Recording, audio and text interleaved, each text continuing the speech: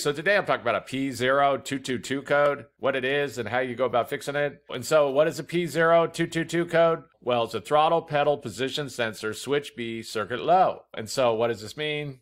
Well, basically engines have what's called a throttle body, and there's what's called a throttle plate or a butterfly plate. And when the gas pedal is pressed, this plate's going to open up and it's going to let more air go into the engine. When throttle bodies were first introduced, they had a cable that went down to the gas pedal. So when the gas pedal was pressed, this plate inside of here opened up and let more air go into the engine. But in many vehicles now, they got rid of that cable and they replaced it with what's called electronic throttle control system. And basically in this system, down on the gas pedal, there's going to be a sensor that's monitoring how much the throttle's been pushed. And it's reporting this to a computer. And the computer is controlling a small little motor located on the throttle body that's controlling how much that plate opens to let more air go into the engine. But when you get this P0222 code, the computer's seeing that the voltage on this circuit, either down here at the pedal or up here at the throttle body, is low for some reason, that there's some kind of issue going on. And so it's going to have to be troubleshooted to know why. One thing to note about these throttle bodies is that sometimes they have what's called a throttle body relearn procedure. So if any sensors are replaced or the throttle body is replaced or anything like this, depending on the vehicle, the computer might have what's called a throttle body relearn procedure. Usually the computer will automatically relearn as you're driving the vehicle around, but it can vary, so you might have to do a little research on your particular vehicle. But keep in mind that if any of the sensors are replaced or anything like this, there might be what's called a throttle body relearn procedure. And so what would be some possible causes of a P0222 code? Well, the first thing that could cause this is a dirty throttle body. These butterfly plates inside of here, sometimes they could get really dirty.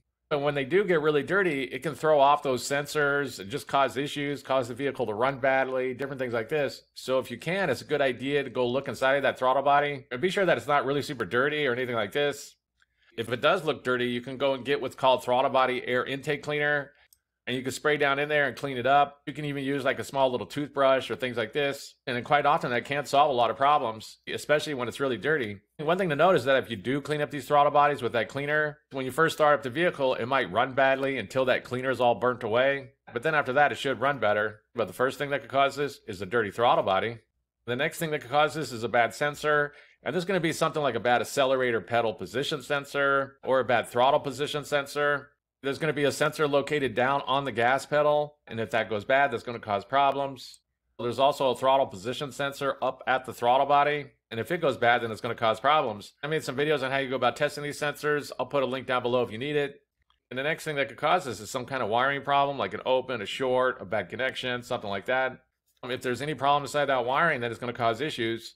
So you can go and get schematics for your particular vehicle. That way you know for sure what's going on, since there is differences. You can go and check and be sure that there's no open, shorts, anything like this. It's very common for these to be getting a 5-volt reference voltage. Again, there can be differences, so it's a good idea to get a schematic for your particular vehicle to know for sure what's going on. Quite often you can find things on Google using Google Images or things like this. Sometimes it can be a little harder to find schematics for these things. So there is paid options where you can go and get schematics. I'll put some links down below if you need those. But the last thing that could cause this is some kind of wiring problem. And so that's basically it. I just wanted to give a basic overview of how you go about fixing a vehicle with the P0222 code. If you have anything to add, please comment down below. If you have any questions, ask me. I'll try to answer them. If this video helps you, please click like, please click subscribe, and have a good day.